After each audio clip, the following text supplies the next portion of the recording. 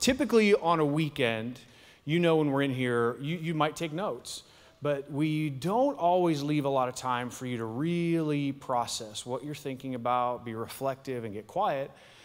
And that's okay. But this week is going to be a little different. We're going to give you plenty of time to do that. We're going to give you time to write your thoughts down, and we want you to write down what God is saying to you. So that's where we're going, and we don't apologize for that. So I'm glad you guys are here. You're here on purpose, and you're in the right spot. So 2 weeks ago, Pastor Rick mentioned something in a story briefly. He mentioned a particular kind of a tree, a redwood tree, a sequoia. And I want to take that a little bit further. This picture that you see on the screens is a picture of a tree called the President. It's in Yosemite National Park. This is 85 high-resolution photos stitched together. Never been photographed all at one time before. And it's pretty incredible, impressive. So I think it's not only the largest living thing, but the fastest growing. And I think it's about 3,000 years old. And it's glorious. We're showing you this because we want you to see the size and scope of it. These guys love trees more than I think I love anything. It's on its way. Yeah, he says picking up already. I can see it. That is Spider-Man on the left, just if you were curious. This is in Yosemite National Park. This tree is over 3,000 years old, but about 2 years ago in the redwood forest, after a big snowstorm, one of these trees fell over. The tree has a name, and the reason why we're showing this to you is because I want you to see how large these things really are. The tree's name is Wawona, W-A-W-O-N-A. It has a name because it's famous. Every president has had their picture taken in front of this tree. It's got a tunnel cut out of the base of it so people could actually walk through it. And that tree was 227 feet tall. It's pretty tall. It is 2,100 years old. And 2 years ago, it fell over. That's rare. Why is that a big deal? You know, in that classic joke, like if a tree falls over in the woods, and this is not that. It's not a setup for a dad joke. This is sincere. This tree fell over. Now think about how old this tree is. Just for a second, think about this. If it's 2,100 years old, it was here before Christopher Columbus discovered the Americas. It's been through every world war. It's been through every president of the United States. And that tree was 100 years old when Jesus walked this earth. It's pretty old. So when a tree like that falls over, we want to find out why. Is it global warming? What was it? So a bunch of scientists got together, or treeologists, that's not a word. They got together and they just started doing some research on it. And this is what they determined was the cause of that tree's demise. It was foot traffic. Foot traffic is what killed that tree. It has its own parking lot. People drive in year-round to stand next to that tree and take a picture, take a selfie, take a video, have a family moment. And what they're doing is they're walking on the root structure, and they basically trampled that tree to death. That's why it fell over. Now, for you and I, foot traffic in our life is soccer games, paying your taxes, board meetings at work, doing the dishes, going to pick up kids from school and groceries, and all of that. And if we don't have a deep and strong root structure in our life, we have the potential for all of that stuff to trample us to death because we're busy people. We got a lot of stuff going on. What we want to talk about today is how you can take your next step in your walk with God and develop that stronger root structure. And I want to identify with you guys here for a second because I think we are a lot alike, you and I. And just because I'm standing here on this stage doesn't mean that I'm any different than you or I'm better than you. I just happened to grab the microphone from somebody else who was going to talk. And I beat him out. I'm kidding. I'm going to ask you guys 2 questions. And I'm going to ask you to raise your hand. Now, I will warn you, I am not a hand raiser. I actually saw you. So I see you folding your hands, and I immediately know exactly what you feel. I'm never going to raise my hand. In fact, I never do, ever. And here's why I don't do it. Because I think it's a trap. You're trying to trick me. You want to prove a point. You want me to look like an idiot. And I get it every single time. I'm not that guy. So if anybody is not going to trap you and try and bait you with a cookie and then make you do yard work after by raising your hand, I'm not doing that, all right? There's no tricks in this. But I'm asking you genuinely to raise your hand yes or no on these 2, okay? So sincerely, have you ever been trained in how to have a quiet time or a devotional with God. Has anybody ever trained you in how to open up a Bible, how to read it and understand what it says, and how to pray that scripture over your life? Has anybody ever trained you, walked you through it, point A to point B? Raise your hand. Okay. That's a pretty decent number. I'm proud of you guys. That's good. Yes, ma'am. Good for you. Keep your hand up as long as you want. That's all right. Okay, hands are down. We're going to reset this one. I got you too. Yes, ma'am. This is not the end of service. I'm not doing that. I got that hand. I got that hand. We're done. All right, scratch that. Hands are down. Reset. Now, everybody else, I need you to vote on this one as well. How many of you guys, if you've been coming here for a while, or any church for that matter, and you come into church and you hear somebody from this stage implore you, encourage you, challenge you to dig into God's Word, like get into God's Word. You need more than what you're just going to get on Sunday. You need to dig into His Word and find out what it says for you. You need to spend time praying. You need to connect with God. How many of you would say that we encourage you to do that? Let me see hands. Oh, yeah, there we go. All right, that's almost everybody. I got you. Okay, you can put those hands down.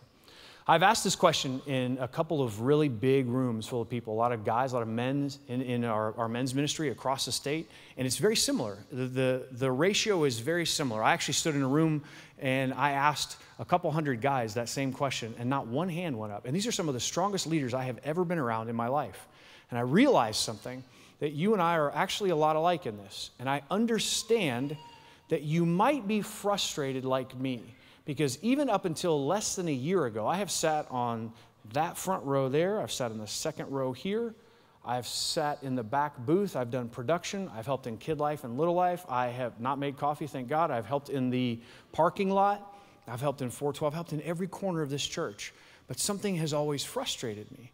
And that's that we encourage people to dig into this, but I will hear somebody say, man, I really had a great, just a rich time in God's Word today. I have never said that in my life. I mean, they'll literally go as far as to say, man, I had a rich, meaty word. It was just a rich, thick word. It was just strong. I was like, what are we talking about? Is this stew? Why are you saying it's rich? I don't understand it. And I also don't understand why I have not had those times, because it feels like it's been a struggle for me. Maybe you feel like this.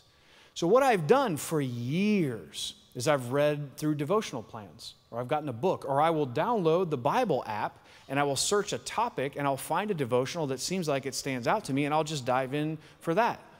But I always feel like something is missing. Like every once in a while, you know, I'll get one, but it's like a blind squirrel. Every once in a while, we'll find a nut every once in a while. And that's the way I felt.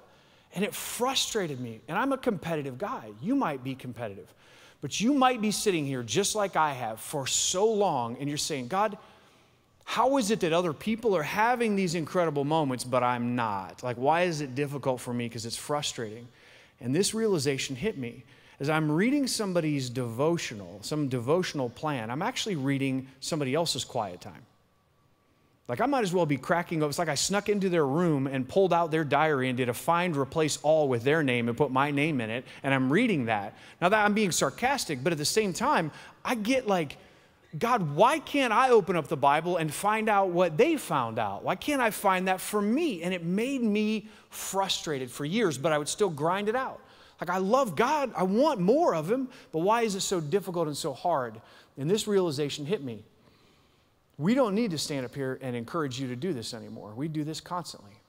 It's time for us to show you and not tell you. So what we're going to do today is very different from what we have typically done. We are actually going to go through and walk you through how to have a quiet time. What is a quiet time? That could be a devotional. It really just means an unhurried time with God. And I'm going to give you a chance to write things down. I'm going to give you some time where actually Brandon will play keys in a little bit. And that's already of God. I can promise you that. This is something we want to do together because I have been where you are. And listen to me. We challenged a couple hundred guys in our men's ministry to do this back in January. And they said the same thing that a lot of you said. Like, I've never really been trained on it, but I feel like you're telling me to do it, but I don't know where to start. I don't know where to open the Bible. And they did it. And I'm telling you, by about week 4, it clicked. You ask any of them, and they're like, I know more about what God's will for my life is. I feel like I understand the Bible for the first time and I'm actually winning. Everybody look at me for a second. We're all trying to figure out how we win in life. Business, in our family, raising our kids, dealing with all kinds of stuff, physical, health, all that stuff. You want to know, are you winning? And this is something that you can put into practice, and we want you to develop this skill in your life. I just said something that might sound a little bit different than what you have heard in church before. Anybody pick up on what I just said? We're going to develop a skill in your life. And your walk with God, your quiet time with God can be a skill. In fact, it is. You're like, I'm going to need to check you on that one. I'll prove it to you. See, what we think is that somebody else naturally can do this and we can't. Like, they're just born that way. I know you're looking at me and you're like, he's a natural bodybuilder. He just has that. I get it. That's what people think. But when we look across the aisle and we compare ourselves to somebody else, that comparison is a trap, first of all. But you also say, well, why do they do it and I can't? Listen, if somebody else is having incredible time in God's Word, they weren't born that way. They didn't enter this world with a pen and like a notebook in their hand, like, Mother, Father, it is so good to see you. Please, I'm in a quiet time and journal right now. That's not, no one's born that way. They just spent more time developing this skill. There's a scripture in Ecclesiastes 10:10, and Pastor Rick has talked about this scripture so many times, and I've glossed over it. I'm going to read through this, and I'm going to prove to you that this is a skill that you can become proficient in. Now, this scripture is talking about what happens if you have an axe head and it is dull. What happens? Ecclesiastes 10:10 says, if the axe is dull and its edge is unsharpened, more strength is needed. All that's saying is if you are, I don't know if any lumberjacks in here, I don't know if you're swinging an axe at a tree and it's dull, you just have to swing harder. It takes more effort, more energy, you're sweating, but skill will bring success. What is skill in this scripture? Sharpening it. So if we will sharpen this area of our life and develop it, it is a skill that will bring success. This is scripture. Now listen, I want to say something really quick. I'm not talking about working on your salvation. I'm not saying that you need to work harder to get saved, because you can't do that. Jesus did that, and he's incredible at it. I'm talking about working out your salvation with fear and trembling. Scripture says we need to work it out. We need to grow up. That's what this means. But so many of us don't know how to do it. The Bible says that Scripture, all Scripture is God-breathed. 2 Timothy 3:16 through 17. All Scripture is God-breathed and useful for teaching, correcting, rebuking, and training in righteousness, so that the man of God may be thoroughly equipped for every good work. If we can be equipped for good works, then I want that Scripture at work in my life. Where do I start? We're going to help you. We're going to help you do that, and that is where this paper comes into play. Now, I know what it's like to feel like you're behind. And listen, I just need to identify with you guys here for just a second. I know what it's like to feel like you're behind, like you're looking around the room and you're going, why are they able to do it and I'm not? And what we have the tendency to do is to say, wait, if everybody else is doing this and I'm not, I'm just behind. And no one's going to raise their hand and go, I don't get it. No one's going to do that. So you stay there longer, and all it does is feed into the fact that you were behind and you think you're never going to catch up. I know what it's like to feel like you're behind. About every other year, we run the Little Rock Half Marathon. There's about 15 of us guys that run the Little Rock Half Marathon. I hate every second of it. I don't like it. I'm angry the entire time, and I'm cursing under my breath. Don't mistake me. I do not like running, but apparently it's good for you. Every other year, these guys, these knuckleheads, talk me into it, and I say yes. Well, what we do is we try and take somebody along with us that's new, that's never done it, because I need to see someone else in shock and awe and their knees to look like cantaloupes. That's what I need. I need them to be unexpectedly in pain. Well, we had two guys do it 2 years ago. Of course, it's raining. It's like freezing rain. It's ridiculous. Like, why are we doing this? And we get out there, and they're both actually over at our Conway campus. Luke Brown is one of our pastors, and Chad Rawls, one of our lay pastors over small groups. And these two guys got out there, and they're just furious at me, and they would just get out there and start running. Now, at mile 10 is about where you are in the pit of despair. It's like you're running through the fire swamp in The Princess Bride, and everything is attacking you. You hate your life, and you don't want to continue. You want to just pull over on the side of the road and hit the rest stop for a while and eat something. Well, these two guys are jogging, and if you've run a marathon, you know there's this back and forth of people passing you, you passing other people, and this back and forth. Well, a particular moment around the 10.5 mile mark, this lady passes Chad and Luke on the right-hand side. Normally, no big deal. And that's not, you don't think much of it. But she's carrying something with her in her left hand that is extremely critical with this story. Can we zoom in and enhance here for a second? We've referred to this lady as Smoking Lady because Luke took out his phone and took a picture of it because they started laughing. This woman, now think about it, you're at mile 10. The only sound you can hear is your feet flapping on the pavement and you are questioning life itself. And a woman smoking a Marlboro runs past you and you can't get oxygen in your lungs, and she's putting the exact opposite of oxygen in her lungs. She, fellas, let's see the finish line. I'm not sure that's what her voice was, but she's passing them smoking the opposite of air. And she passed them. So these two guys look at each other like, Smoking Lady can't beat us today. There's no way. And so they muscle up and barely pass her at the finish line. Good job, boys. You'd have thought they beat the Kenyans. Like, we got the gold medal. No, you beat Smoking Lady. I know what it's like to be behind. It's frustrating. But listen to me. We keep comparing ourselves to everybody else in this area. All you're going to do is stay exactly where you are. And I'm going to challenge you with this. And my promise is very simple. If you will do this with us, you're going to know God's will for your life. You're going to understand His voice. And you're finally going to understand what it's like when you read the Bible. Like, what does this actually mean? This is so important. This is how you win. So take that piece of paper out. And what we're going to do is we're going to talk about the ABCs of quiet time. This is pretty simple. What we're going to do is the ABCs, you'll notice that it's on there. The ABCs actually stand for ask questions, the best verse, and then communicate. Those are simple, but we're going to look at a scripture, and here there is. Well, it's okay, my bad. Sorry on that one. This scripture that we're going to look at is Matthew 22. And what we're going to do is this is going to be the scripture that we look at for this quiet time. We're going to have a quiet time together, and we're going to go through this, and I'm going to ask you guys to write things down. I'm going to give you a minute to do it. But this scripture is our base scripture. I'm going to read it to you really quickly. You may have heard this. This is actually called the Great Commandment. And Jesus says this in Matthew 22. Jesus replied, "Love the Lord your God with all your heart, with all your soul, and with all your mind. This is the first and greatest commandment. And the second is like it, love your neighbor as yourself." This simple verse is what our base is going to be. Now those ABCs, we're going to go through those really quick. And A stands for ask questions. Now, it's important that you know how we need to approach God when it comes to something like this. How do we approach God? Does the Bible say anything about how we're supposed to go to God and talk to Him? And it does. Matthew 18, Jesus says this. It might sound confusing when you look at it, but in Matthew 18, He gives us an example of how we have to do it. Jesus says, "Unless you change and become like little children, you'll never enter into the kingdom of heaven." Does that sound weird to anybody, or is that just me? Like, you read that and you're going, what in the world are we talking about here? Jesus is talking to a bunch of people who are basically professional Christians. That's what they are.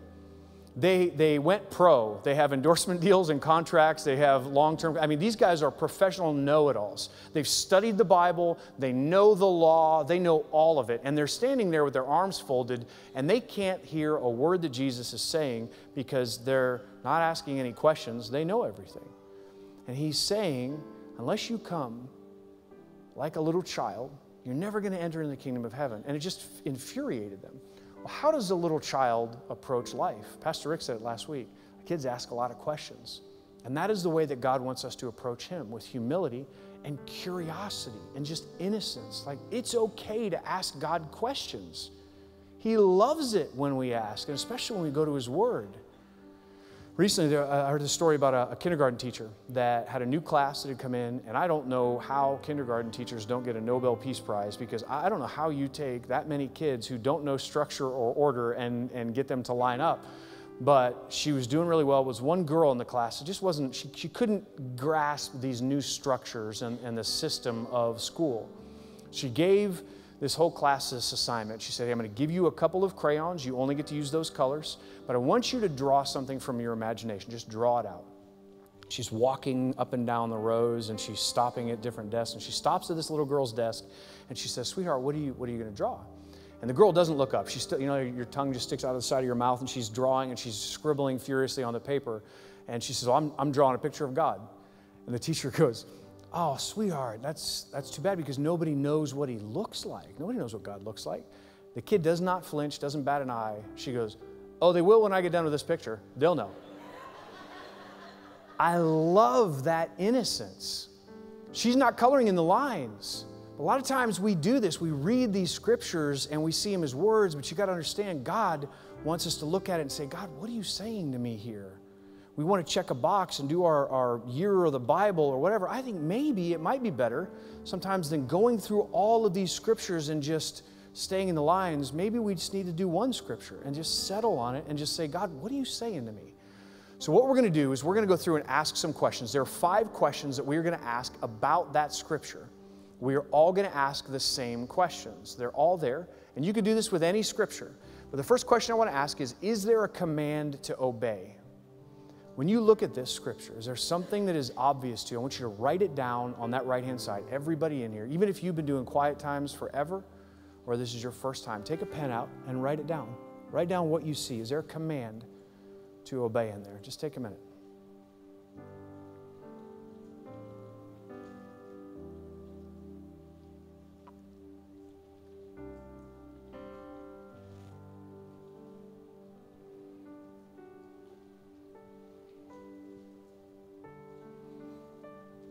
Okay.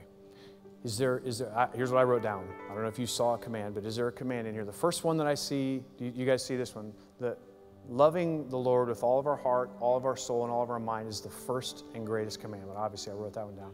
Is there any other commands in here that are not just a suggestion, but it's a command? You see them? There's 2. What I wrote is the second one, is that we're supposed to love people well. Love your neighbor as yourself. That actually means not as yourself, but love your neighbor as much as you love yourself. That's what that means.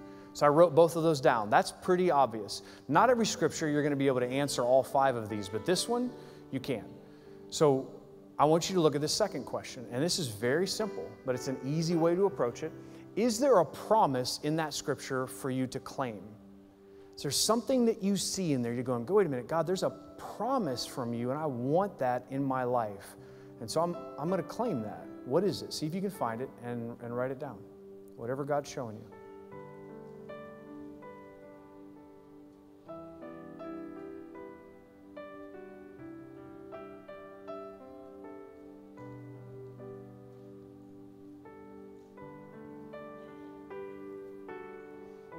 Here's what I wrote down. This is what I wrote down. You might have written something else. But I look at this as if you do this, then this. Here's how I see this, is if I will love God well first, He's going to help me do this one. The promise that I see in here is that if I love God with all my heart, my soul, my mind, He's going to help me love people well. But if I try and love people well without Jesus in my life, I'm going to get really tired. It's going to be difficult to do, and that's a promise. God's saying, love me well, and then love people well. But if you do this first, I'm going to help you with this one. That's a promise. The third question, pretty simple. Is there a sin to avoid? Is there a trap? Is there a pitfall? Is there something in this scripture that God's saying, hey, watch out for this. Don't do this. See if you find one and write it down.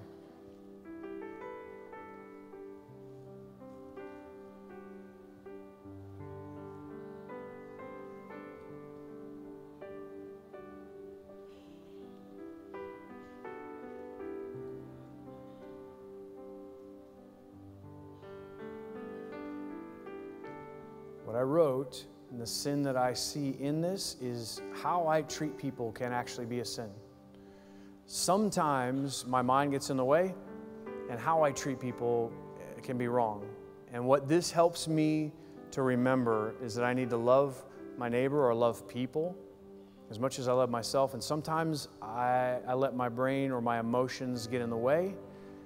And I have to remember that we all need forgiveness. We're all broken people, and I need to love them well, and I need to be careful not to do it the wrong way, not to be messing people up, but I need to love them well, and that's a sin. All right, the fourth question, pretty simple. Is there an application to make? Is there something in here? Because listen, if we just read that scripture and we don't do anything, just went in one ear and out the other, and that's not what scripture's for. Our faith needs to be practical, so it should be something you can do. Is there something in here that I can do right now?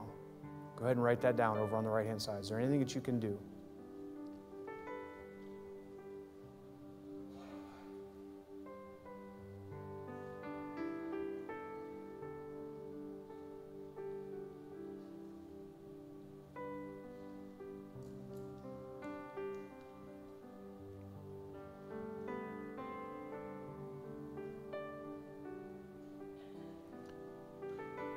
What I wrote is, the practical side of this is love your neighbor as yourself. I wrote names down. See, it's one thing to plan to love people well, and it's another thing to actually love them well. And I wrote names down of people that, so there's a couple people that I need to ask them to forgive me because I haven't done it right with them. And there's another person that I genuinely need to help. Like God put him on my heart a little while ago. Like I just can't get him out of my head, and all of a sudden I realize I have never done anything about it. God will show you faces all the time. Just we need to act on it. That for me, is there an application of it? Yeah, there's a couple people I need to check in on, and just I need to be better at taking care of them. I need to do right by them. The last question is the one that is a lot like that kindergarten teacher's project. And this takes a little bit of imagination, but is there something new about God in that scripture? You might know this scripture. You might have read this scripture 100 times. You know it and you memorized it. But is there anything new in here you've never seen before? Write that down. Just take a minute.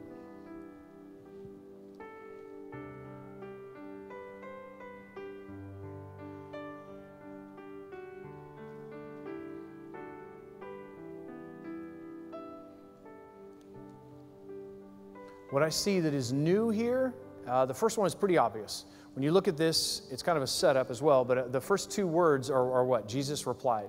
You ever ask yourself, Jesus replied to what?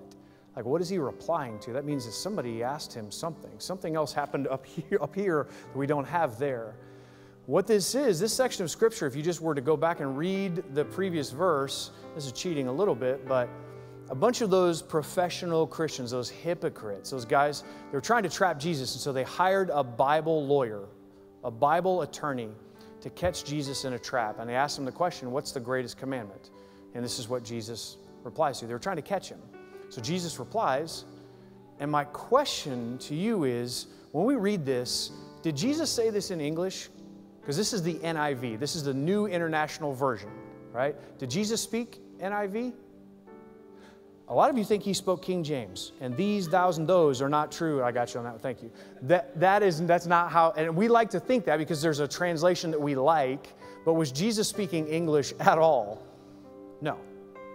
So what was this written in? What language was this written in? Because this is New Testament. Anybody know? Greek. The New Testament is written in Greek. Okay, all right, so if it's written in Greek, was Jesus speaking Greek when he said these words? Nope. He was speaking Hebrew. It was written in Greek and translated to English. You ever try and Google translate something? I have spent mission trips where I have Google Translator in my pocket, and I am literally riding in a bus with no one that speaks English. I say something in a Google Translate. I don't know what it translated to, and I turn and hold my phone.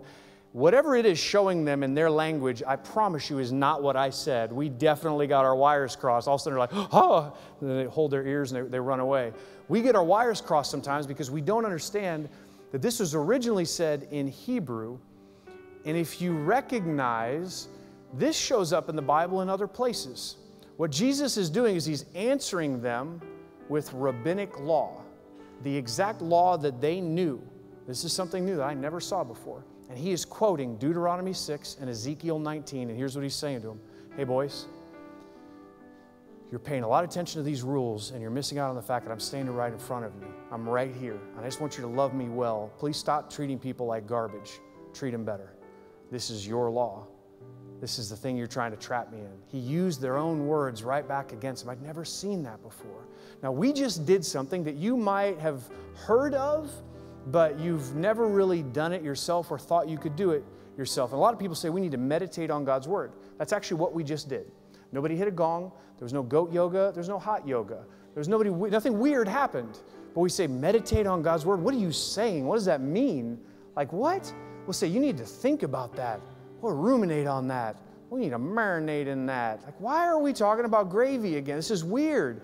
All that means is that we would slow down and think about it.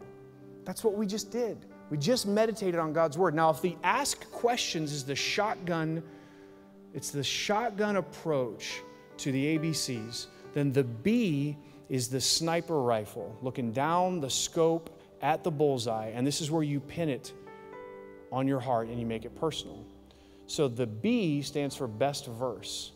And the best verse, what I want you to do is this. Out of those scriptures that are in there, I want you to write down the one that stands out to you. Like which one stands out to you. What I want you to do is actually, I don't want you to write the scripture down. I want you to write, we already have it there. You don't need to rewrite it. I want you to write down why it stands out to you. Just take 10 seconds. Why does that scripture stand out to you? What part of it is standing out? Like why? God, why is this making sense to me? What are you trying to say to me?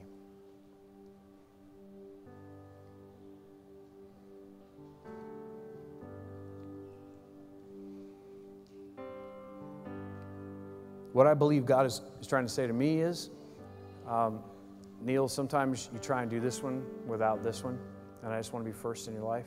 That's why he's saying this. I know why he's saying this one to me.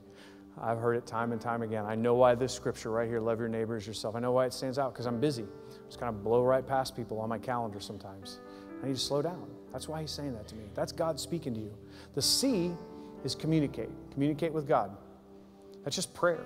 Now, what I would do before you sit down and do a quiet time, I would pray very simply, very briefly. I'm going to pray this out loud. My eyes are open. That might freak everyone out, but I just want you to know you can pray with your eyes open. Don't pray with your eyes closed while driving. Very dangerous. With your eyes open, here's how I would approach this. I would pray before I do this quiet time, and I would say, God, I got a busy day ahead of me.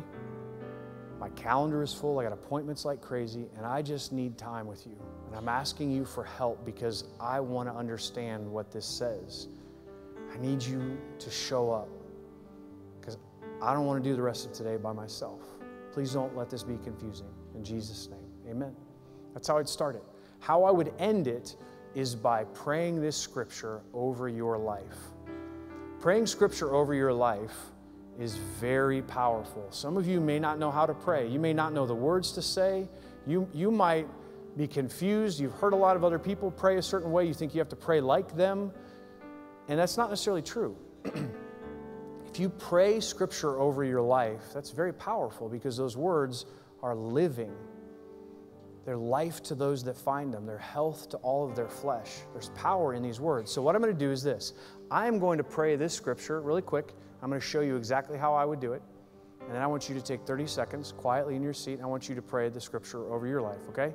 So here's what I'm going to do. I'm going to go through this, and I'll show you exactly how this is done. Very, very simple. I would pray this. Heavenly Father, thank you for your words, because I need to remember this. Please help me to love you first.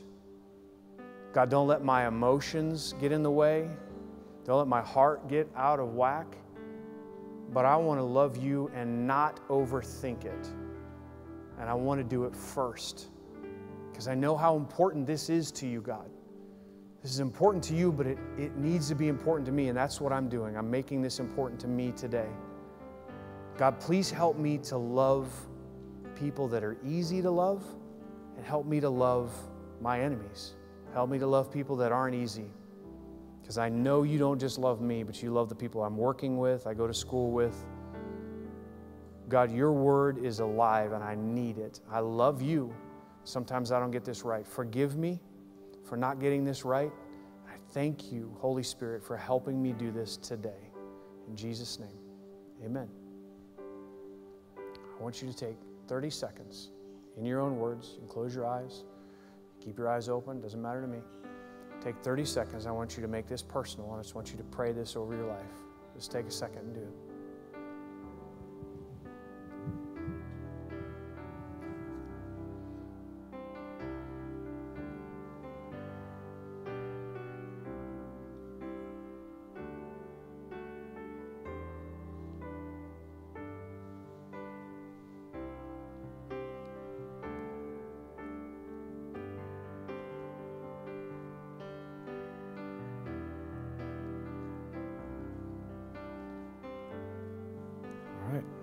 Amen. Some of you guys, that felt like 3 hours. Like, I've never prayed that long in my entire life. That's all right. Listen, you don't have to worry about how do I start doing a quiet time, because you just did one. We just did one together. This is what a quiet time is. It's unhurried time with God. Now, on average, this could look like this. 5 minutes to read a scripture. It takes 7 minutes to write down what you just did and 3 minutes to pray. That's 15 minutes. It's not much. You might not have 15 minutes. You might have 10. Then give God the best 10 minutes of your day. After you do this for a while, you're going to want more. I promise you. Because God's going to show up. He's going to meet you right where you are. So I'm going to make a bold promise for you. We don't typically do this in a lot of areas of our life because we're cynical, we're skeptical, we don't believe in the money-back guarantee. But I promise you, if you do this for 3 weeks, you're going to know the voice of God. You're going to know your purpose. The Bible is finally going to make sense to you, and you're not going to feel alone in it. I promise you. There are hundreds of guys across Central Arkansas that are doing this, and their lives are very different because of it. Now, there are a couple traps that are in here. The few traps are, first of all, what you're probably thinking is, well, Neil, I've tried this before, and it didn't work, it didn't stick. I say, forget all that. Don't worry about it. If you've never done it like this, or it's never worked for you, period, start now. Every day is day one. Let today be day one. It's all right. Don't worry about it if it didn't work. It can work today. The other trap is this, and a lot of us do this, myself included. We hope and we want this to take root in our lives, but we don't actually plan on it. We don't actually put it in our calendar. And I would say that's a trap that I see a lot of people fall into. Put it on your calendar. Like, put it in your day. Plan on it. Don't just hope that it happens, because it won't. Soccer practice is still coming. Put these 15 minutes in your calendar. Now, I didn't see anybody pull out their phone and put it in their calendar. I'm not hurt. I'm not offended by that. It's okay. It's no big deal. We are actually going to do something for you, because I understand you're saying, listen, I think this was pretty good. I think I like this. What I promise you is that if you do this for 3 weeks, you're going to start a new pattern in your life, and your life's going to be changed for the better. And this is how you win. This is how you measure everything in life. But you have got to walk back out those doors. You're not going to have Brandon playing keys for you. You're going to have kids that are screaming. You're going to have a sink that is overflowing and a lawnmower on fire in your front yard. I get it. I've been there. So we're going to meet you right where you're at. At the bottom of your paper, you'll see that there are 2 social media icons at the bottom of that paper, Instagram and Facebook. If you will follow NLC Live right now on your phone, every morning, starting tomorrow for the next 7 weeks, we will give you a scripture that we will do together. We will give you every question to ask and every reminder that you need to give you the roadmap so we can do it together. And here's my promise. We're going to be right there with you. We'll be praying for you. We will answer any questions you have, and I will be doing it right along with you. It starts tomorrow morning. It'll hit Facebook and Instagram at 5 a.m., and it's there for you. I would challenge you to take your phone out right now and follow one of those 2 accounts. I don't know if you like Facebook or if you like Instagram. Do it right now. We will help you with the part that maybe you haven't learned how to do. Like, where do I go? Where do I open up in the Bible? How do I do this? We will track with you. We're doing it together with you. It's really fun when you do this with somebody, not just by yourself. Here's my last thing. I want everybody to look at me really quick. You don't even have to look at the screens. You can look at me. There they are. I want the guys, especially men, I want you to look at me, every guy in this place. This isn't just going to change your life. It's going to change your home. It's going to change your home, and you're going to wish you did this a lot sooner. There's a guy in Conway, his name's Joey Smith. Joey and I have been in ministry. He's been serving in men's ministry and life groups for years, as long as I've been at the church. We've been on mission trips together in Peru. We've been in the jungles of the Amazon together. He's one of the strongest business leaders and husbands and fathers that I know. And he said yes to what I just asked you to do back at the beginning of January. And 4 weeks in, his wife, she took a picture of Joey and his son Hayes. And if you'll notice what Hayes is doing, he has pulled out a Bible and he is going through and finding the scriptures right alongside his dad. Ladies, this is what you want in your home, you don't need to be the Holy Spirit for your husband. Just pray for him. Men, look at me. This is what changes your house. This is how you win. It doesn't just change you. This changes your whole home. And God wants to do it. You're not twisting his arm with this. He wants to do it, and you could finally win. You don't have to walk out of here thinking you're behind anymore. Let me pray for you, and then